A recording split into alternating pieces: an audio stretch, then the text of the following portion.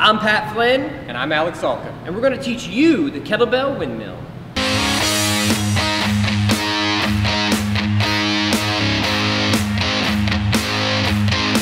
Okay, so Aleks will demonstrate and I will talk you through the exercise. The first thing to note about the Kettlebell Windmill, which Aleks is about to perform, is that this exercise requires strength, mobility, and stability. So to do this right, you need to have mobility in some areas, stability in other areas, and strength to perform it with weight overhead.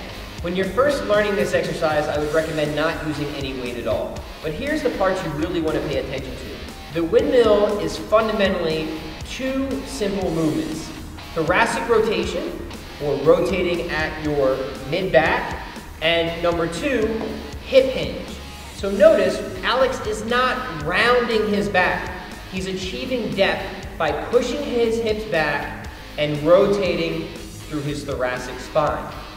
This movement should look almost like a corkscrew. So if you could imagine that Aleks was something of a human wine bottle opener, then you'll have a good idea of what this exercise should look like. So he's breaking it down at this point. He rotates first, and then he pushes back into his hips. Now Aleks has very good mobility and flexibility. He can achieve a lot of depth with this.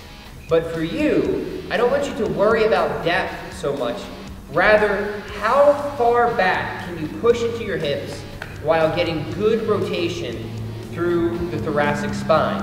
If that lets you get a lot of depth, great. If not, don't worry about it. The depth will come over time.